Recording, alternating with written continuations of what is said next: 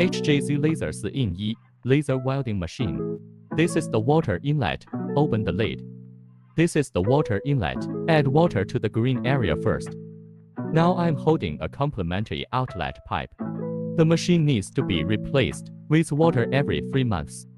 Unplug the blowdown valve and insert it into the outlet pipe for blowdown.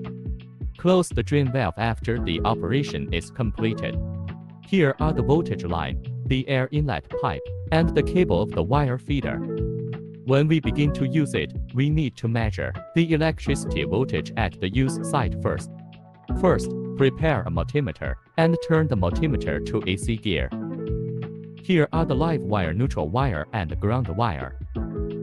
Measure the voltage of the live wire and neutral wire. The required voltage in the range of 380 V. LE is the live wire, NE is the open wire, and PE is the ground wire. Pay attention to safety when connecting electricity and turn off the air switch. When wiring, be sure to connect it firmly and then pull it. Connect the ground wire and open wire in sequence. Push the air switch up and open it. This machine should choose nitrogen with a purity of 99.9%. Nitrogen pressure reducing valve is added in front of nitrogen. There is a buckle here, which needs to be tightened to prevent air leakage. Because the air inlet pipe of the equipment is an air pipe with an outer diameter of 8 毫米, the pressure reducing valve needs a 10 毫米 trachea. Therefore, it is necessary to prepare a quick change connector that turns from 10 to 8. Insert both ends tightly and turn on the nitrogen switch. The gas meter here shows the gas volume. We set the air pressure to 0.5. The range of nitrogen used at ordinary times is between 0.45 and 0.5. Here is the internal structure of the wire feeder. This side is the distribution welding wire.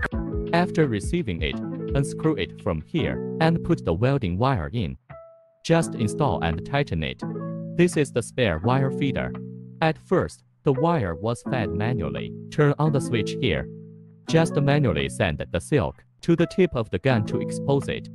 Turn off the switch when the wire feeding is finished. Now how to turn on the machine. Turn on the circuit breaker knob. Wait for the screen to turn on. Adjust the parameters here.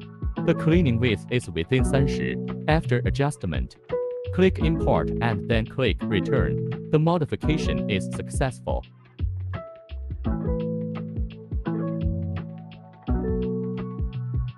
Click Import and then click Return. The modification is successful. Follow the prompts to power off. And then turn it on again to switch to the welding interface. The same operation is used to adjust the required parameters.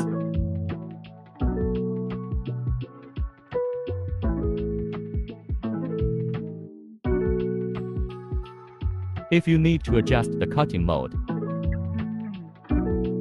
in the welding mode, adjust the width tuning in the power. After importing, the swing speed is synchronized to 0.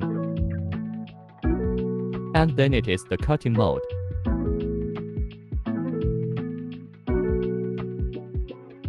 Weld seam cleaning similarly. Adjust the interface power to 300 and the width to 5. Now we're talking about wire feeders. The first button is function selection. The second is manual recycling, and the third is manual wire feeding. Here is to adjust the wire feeding speed. Turn off the main power switch. Turn off the nitrogen switch and tighten it to prevent leakage.